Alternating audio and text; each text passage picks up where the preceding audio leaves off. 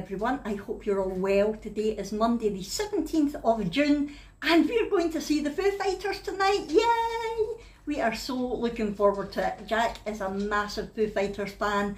I've got into them because I've constantly heard them through Jack playing them all the time, and I really enjoy the music as well, but Jack is the major fan. We were meant to be going to see them last year or the year before. We were going to go down to Manchester, but unfortunately Taylor Hawkins, the drummer, passed away, so the tour was cancelled, and this is them coming back to Scotland now, and we are so looking forward to it. The only downside is it's at Hampden Park. Now, Hampden is our national football stadium. It's where Scotland plays football. I've been once about 20 odd years ago when I was first together with Jack, and I can't remember much about it, but Jack's been a couple of times and hates it because there's no parking and it's a nightmare to get in and out of and all the rest of it, which is a bit of a bummer. The other downside is we couldn't get any disabled access tickets, so we got standing tickets. And I'm thinking, well, it's on a pitch, it's on a football pitch, surely I'm going to get access to it, no bother.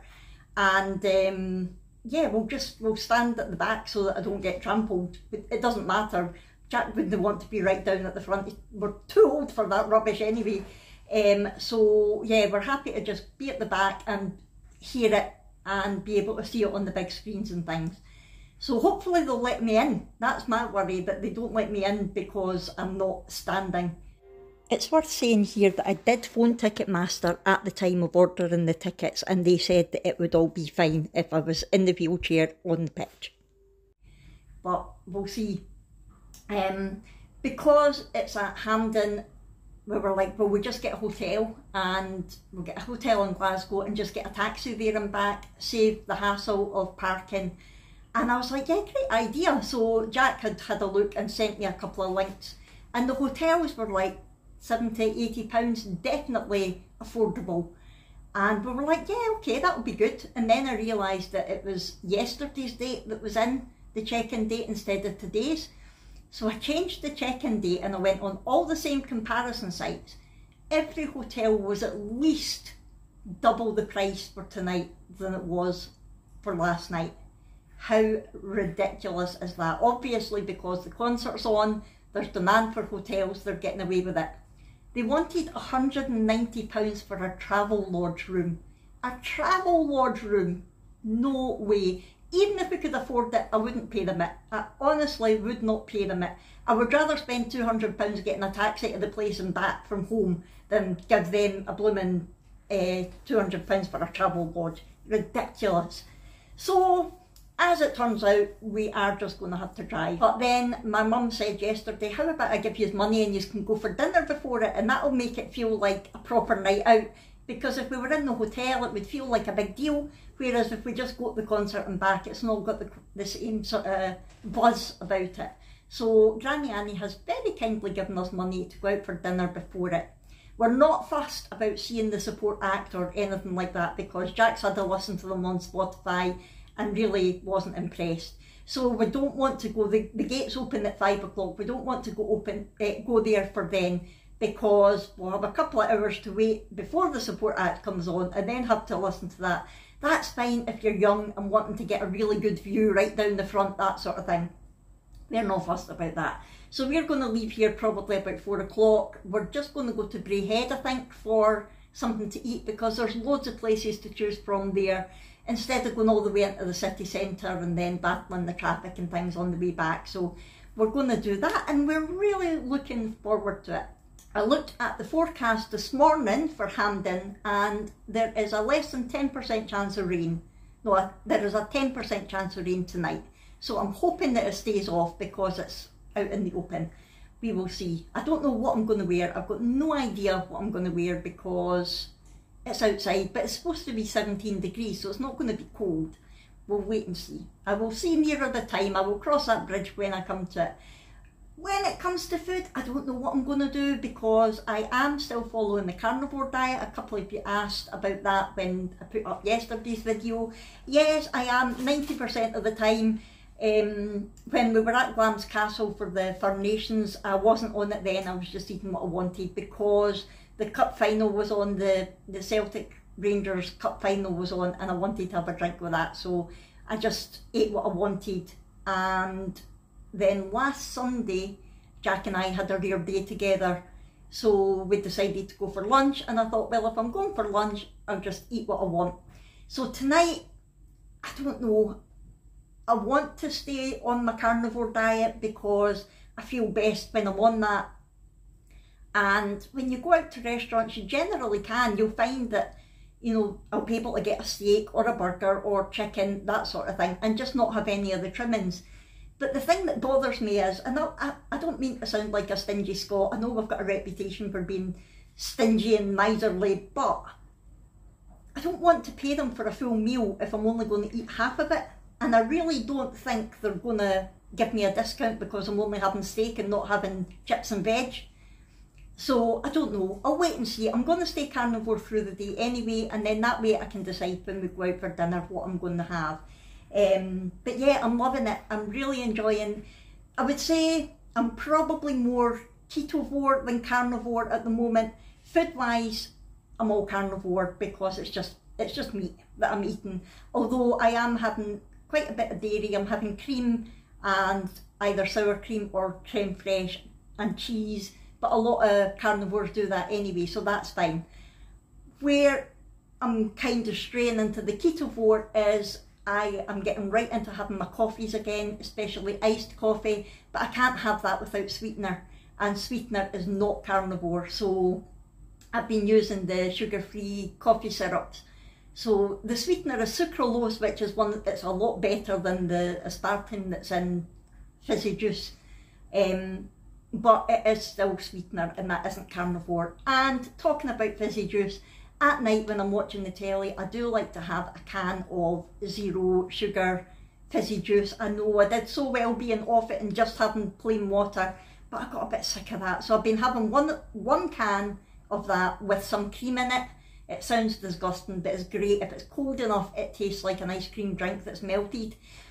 So I've been having that as a treat as well. So that's where I go ketovore rather than carnivore. Ketovore is a cross between keto and carnivore. I'm still not eating fruit or veg, anything like that. Anyway, that is where I'm at with my diet. That is where we're at for today. And I don't want this video to be too long, so I'm going to leave for just now. I'm going to get on with the bits that I need to do in the house, which is nothing exciting, housework, that sort of thing. And I will come back to you once we are ready to go out. I'll see you then. We're so excited.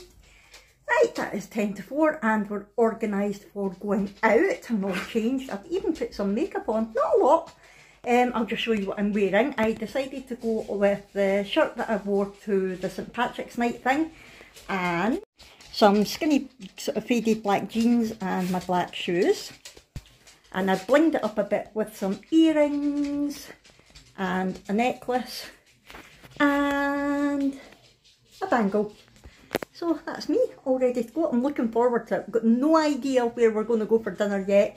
We know we're going to Bray Head and there's quite a few options there, so we'll decide when we get there. And I still don't know whether I'm going to stay carnivore or just eat what I want. I'll wait and see when I get to the restaurant and smell things and see the menu. But yeah, looking forward to it. We've had to print the tickets out, which is unusual. Usually you just show them on your phone, but it did say you need to print them, so I've printed them. I've got the cash that Granny Annie's gave us for dinner, and I think that's us. I think that's us all organised. I've just got the little over-the-shoulder bag that I got for the St Patrick's night thing as well, and that way I'm not worried about anybody stealing anything. And yeah, that's us. Yay! It feels nice to get dressed up and go for a wee night out. So I will catch up with you when we are out and about.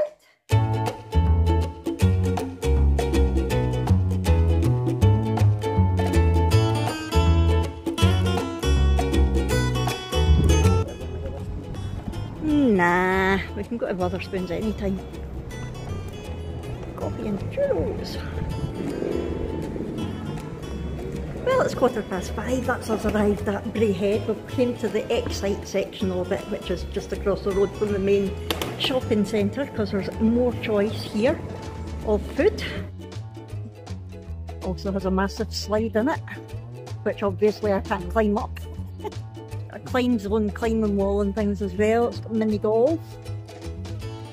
This is where we brought Brooke at Christmas one time, wasn't it? Oh, little dessert shop. Oh, it's shut.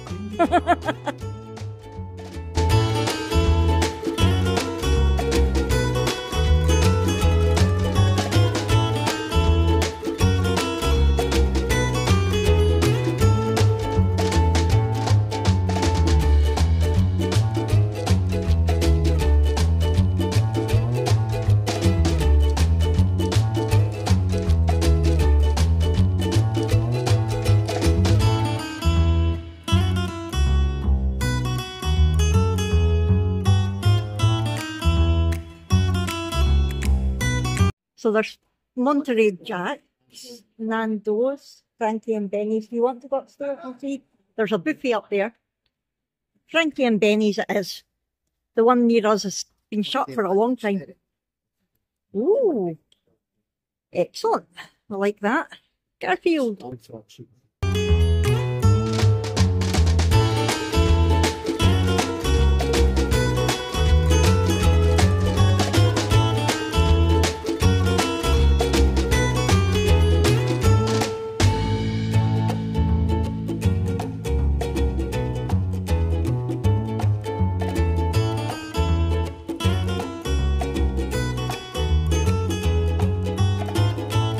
My dilemma, do I go for the hot cookie dough or the Frankie's loads of waffle?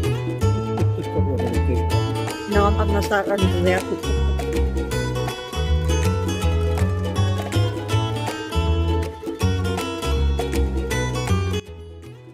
No changed much with that house. You know what I mean? Aye, it's still the same sort of style, but although it's not. Aye, all the Italian stuff. Yeah, they've changed the decor.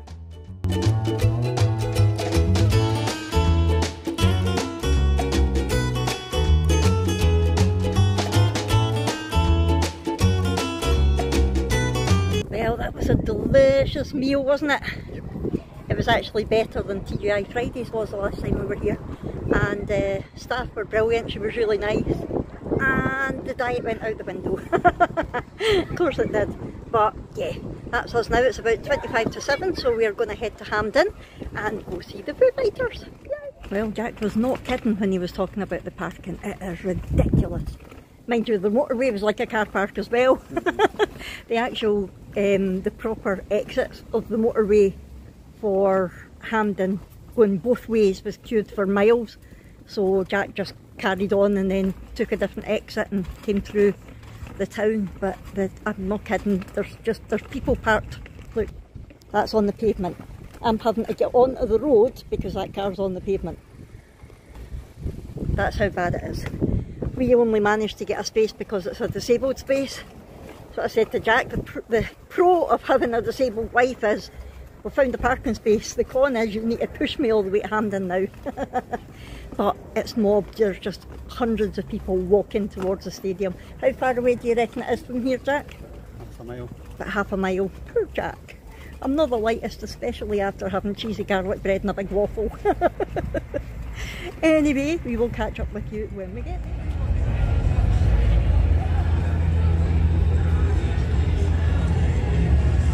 There's all the merch, the queue for it.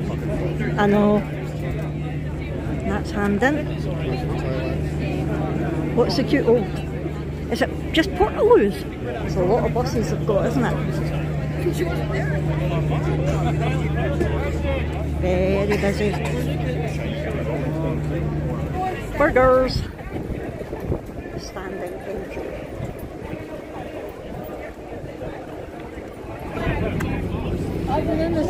So that is the queue for the Portaloos. They're not bad actually. Aye, but 35 for a t-shirt's not bad. 45 for the long sleeve t-shirt, it's not too bad. £10 for a pin badge. £30 for, oh that's LPs. vinyls. Should get rid of vinyl. There's The second one. aye, that's nice. They're quite nice. Oh, there's the horses. Never mind the concert. I'll stand and see. Stand? I'll sit and see the horses. There's the official merchandise. Got a queue for it. Look at the horses. Oh, love them. Are they separating us? This is scary. It gets really claustrophobic in crowds. Being down low, people can't see you. It's not nice. Oh, Angus barbecue. Well, that's a bit better. Oh, I didn't like that at all. Oh, look at that.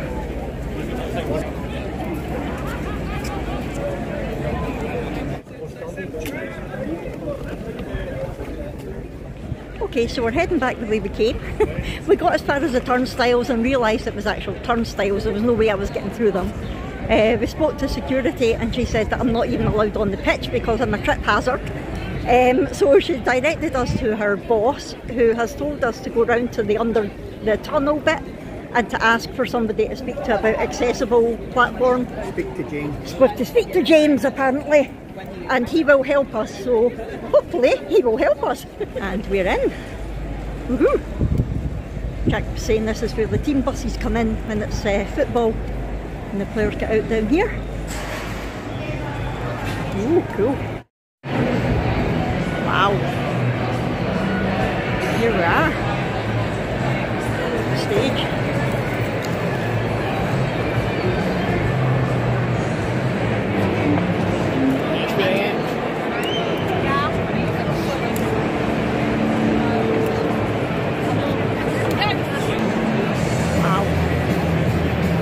Along here, but there's a bit more space. If you want, it's up to you. Absolutely not.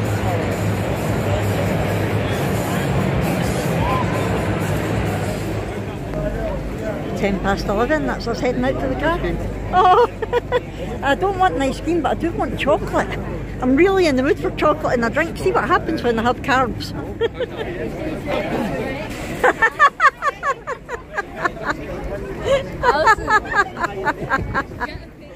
Good morning everyone, it's now Wednesday. Yes, we've missed a day. I'll explain why in a minute, but I just wanted to come on to talk a bit about the concert. It was so good. When we left you, we were on our way down through the tunnel so that we could get directly to the pitch, and it was all good. We found a spot right at the back. There was like a barrier between the seating area and then the pitch. So we were there so that Jack could sort of have perch on the barrier and that we were out of people's way. And where we were, I could still see one of the screens, even although we were a fair bit away from the stage. And really annoying, right? People just don't, well, I was going to say they don't think, I think they just don't care. There was a couple of people sort of came and went to stand and saw me sitting there, so sort of moved over a bit, which is what I would do. But no, this one guy came, saw me sitting there and just turned and stood right in front of me anyway, and I'm like, thank you. And then I thought, well, I shouldn't really be here, so I'm not going to say anything. And then there was another guy beside us who was in a wheelchair with his partner or friend, whatever. And we were just watching the concert, maybe about 20 minutes in, really enjoying it. Jack's favourite song came on, we were like, yes! And one of the stewards was talking to the guy in the wheelchair next to me, and I thought, uh-oh, what's happening? Because the first steward that we spoke to, the first security person, said wheelchairs aren't allowed on the pitch. And I was like, well, we spoke to them at Ticketmaster and they said it would be fine.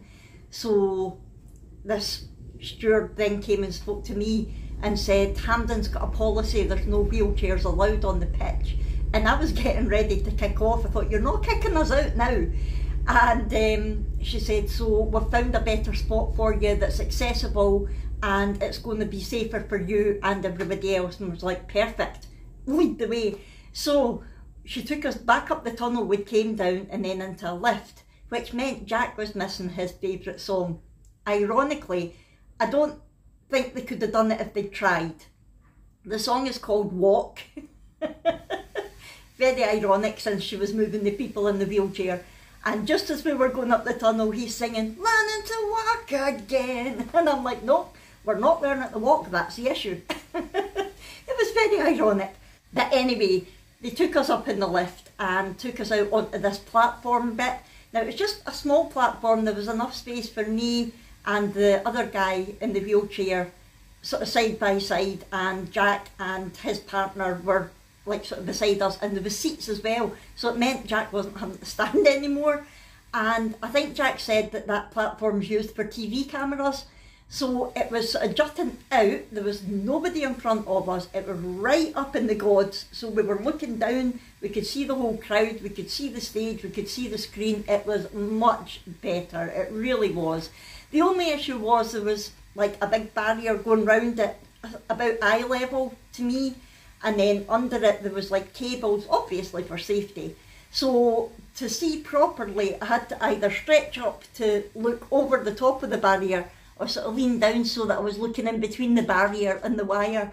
But other than that, it was brilliant. It was much better, and we thoroughly enjoyed the concert. They were so good, really good. Yeah, he was a good performer. He did speak to the crowd a lot, but we couldn't really understand what he was saying. They say we talk fast, but he was talking very fast. The words that we did identify were sweary words, but that's rock and roll for you. And it doesn't bother us. We, you know, that's us. We're like that. So yeah, really, really good concert. Played some brilliant music. Got his daughter up on stage to sing a song with him as well. I will put clips in once I finish talking to you, but obviously any music that's on, I'll need to put other music on top of it because of copyright reasons. So don't think that he was singing whatever music it is that I'm playing, because that definitely would not be the same type of music. But yeah, it was really, really good. We had a brilliant time, and the meal had been lovely as well. But the only thing is, when I eat carbs now, I'm starving. I'm never hungry when I'm eating carnivore, which I'm straight back on it. I was straight back on it yesterday. So as soon as we left, I said to Jack, we need to get a bit of chocolate and a drink somewhere, because we didn't bother getting anything while we were in the concert. Jack was too busy watching the concert. I wasn't going to say to him, by the way, go and miss this song as well so that we can get a drink. And I wasn't really that desperate for it, and I didn't want to need the toilet either. Although, where we got moved to, the bar was much quieter and there were proper disabled toilets, so it wouldn't really have been an issue. So yeah, on the way back, what we ended up doing, Jack had deliberately, when we were looking for somewhere to park, it went further away from the motorway so that we didn't have to go back on the motorway and fight through all the traffic. So he drove through a couple of little towns, which was fine. And we went to the 24-hour Asda Govan and got a bit of chocolate and a drink, and then we went home. But we never got home till 1 o'clock in the morning, and then by the time we got to bed, getting everything sorted and things, it was about 1:15. And then I had to get Brooke up at 6:15 to get her showered and organised for school and stuff. So as soon as she was away to school, I went back to bed for another couple of hours and slept, which was wonderful. So yeah, I was exhausted yesterday, but I knew I would be, and I don't mind that because it was worth it. It really was. So yesterday was a write-off. I did nothing. We were in bed until back at 11, I think, and then got up and just sat and caught up on some TV in the living room. So that was basically yesterday in a nutshell. So that is why I am finishing the video just now. But yeah, it was a really good time. Thank you for coming along on the journey with us. I will put some clips in for you after this. Excuse me. My throat's still hoarse after singing and shouting. And yeah, so if you've enjoyed it, please do hit the thumbs up button. Talk to me in the comments below. Subscribe if you haven't already, please. And I will see you in our next one. Stay tuned for the clips. Thanks everyone. Bye! Just a quick warning, the following clips might contain flashing images and swearing. So if you're offended, then please don't watch.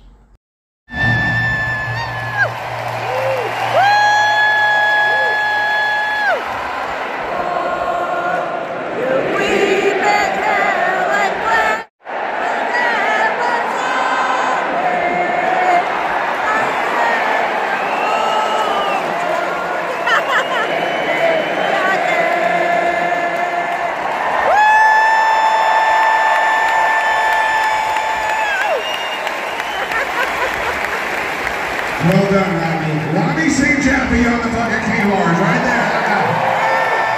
Hey, everybody's fucking face. How you doing? Yep.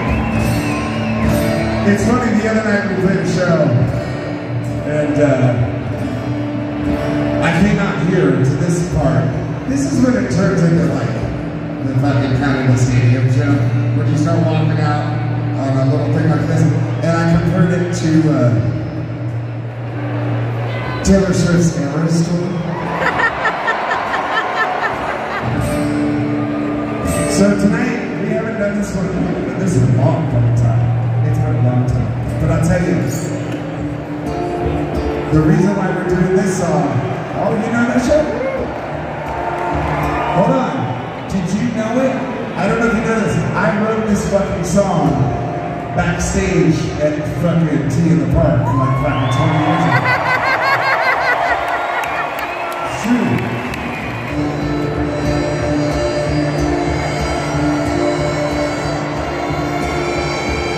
It's called Skin and Bones.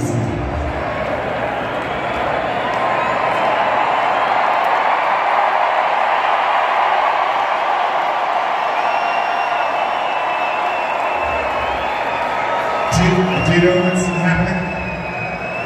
Anybody, do I have a translator? Jenny? Hey Jenny.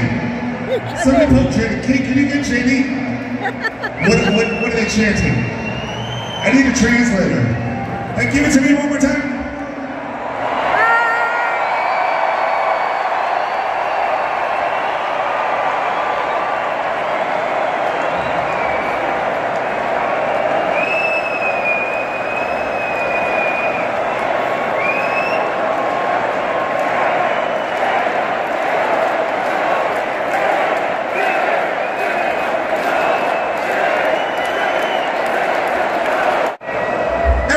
Would you please give a big round of applause for my friend Jenny, who just translated all the motherfucking shit to me.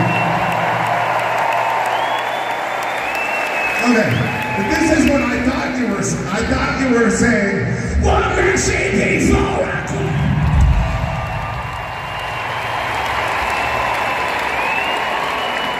Hi, Violet.